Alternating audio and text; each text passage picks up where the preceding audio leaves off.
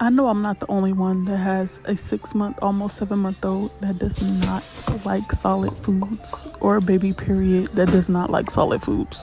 Like, baby girl would rather drink a bottle or breastfeed than eat solid food, unless it's carrots or bananas. Then she'll eat it. Like, she be tearing her carrots up. Okay, that was my favorite as a baby as well.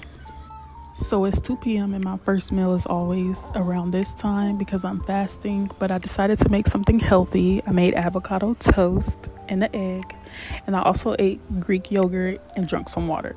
So basically, this is what I do, y'all. I do not like avocados, so I have to basically doctor my stuff up for me to eat it, and it can't be a lot. Like, I made a lot of avocado, and this is half an avocado. You don't even like this. And it was too much. I had to scrape like half of it off because like, this is my baby all the way down to the lips and everything, because she does not like avocados either.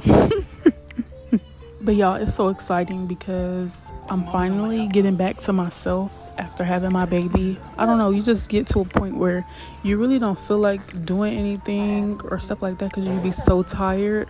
But now I'm getting my energy back, and I'm like, come on, let's go to the zoo, let's go to the park, let's go shopping, to the movies.